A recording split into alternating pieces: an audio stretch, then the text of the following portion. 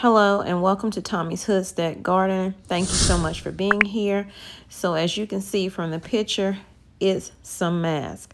Are you tired of wearing masks? Are you tired of using hand sanitizer? Well, they're starting to open things back up. You can vacation with your friends. You can also vacation with your family. Amusement parks, theme parks, whatever you want to call it. But can you? Hold up 1 second. Don't throw that mask away.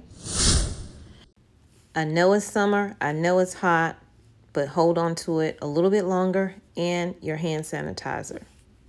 And if you have access to water, please wash your hands. There is a new COVID-19 variant called Delta. The Delta spreads faster than any other variant out there. We are still dealing with COVID cases, but they are deeming this the most serious threat right now. This Delta variant is detected in every state in the United States right now, among the lowest vaccine rates. So whether you are wearing your mask or choose not to wear your mask is not of concern to me. I'm not here to debate that. If you are not preparing in some way for SHTF situation, you need to start, you need to make a plan, you need to get with your family and do so, because it's so many things we can do ahead of time that we did not know back in 2020 when COVID first hit. All I can remember is I need to run out, I need to get what I need to get.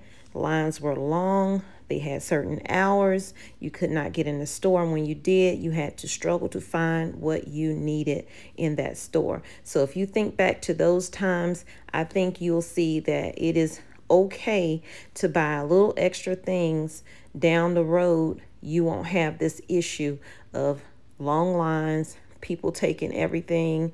You are not panic buying like I did in 2020. And so that's what this is about, because we have closures now with some stores not opening up because they don't have workers. Either they're sick or they just don't have anyone to work.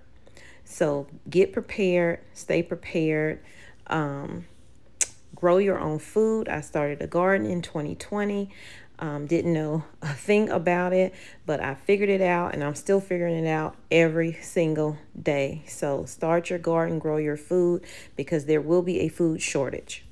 We are also facing an extreme heat wave in the U.S.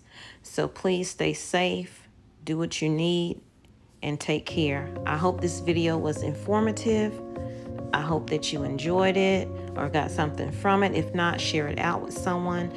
Please join the family by subscribing, become a part of the THG family, turn on your post notifications so you'll know when I upload a video. Sow something, grow something.